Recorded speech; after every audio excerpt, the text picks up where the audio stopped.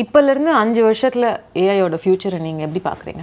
So economic future is, as I mentioned, it's like multiple trillions of economy. For comparison சொல்கிறேன், India வந்து 3.5 trillion in economy, right?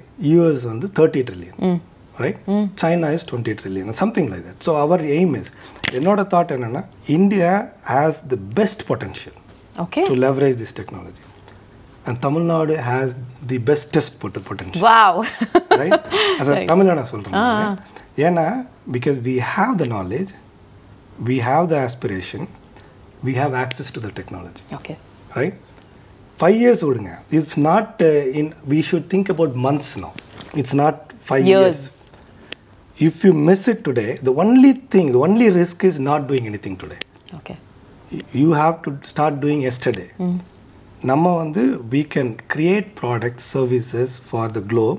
இப்போ நீங்கள் இன்னொன்று யோசிச்சு பாருங்கள், ஃபேஸ்புக் யூஸ் பண்ணுறீங்க, இன்ஸ்டாகிராம், கண்டிப்பாக WhatsApp, Gmail, right?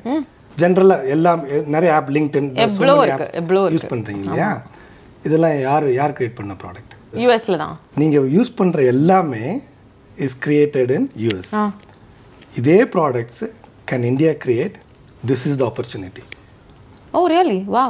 Okay. So you can actually create a healthcare app. நம்ம ஒரு scenario சொன்னீங்க.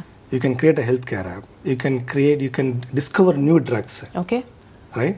You can create a security app, supply chain, finance app. இது எல்லாமே AI generated பண்ணலாம். So large language models there is something called fine tuning.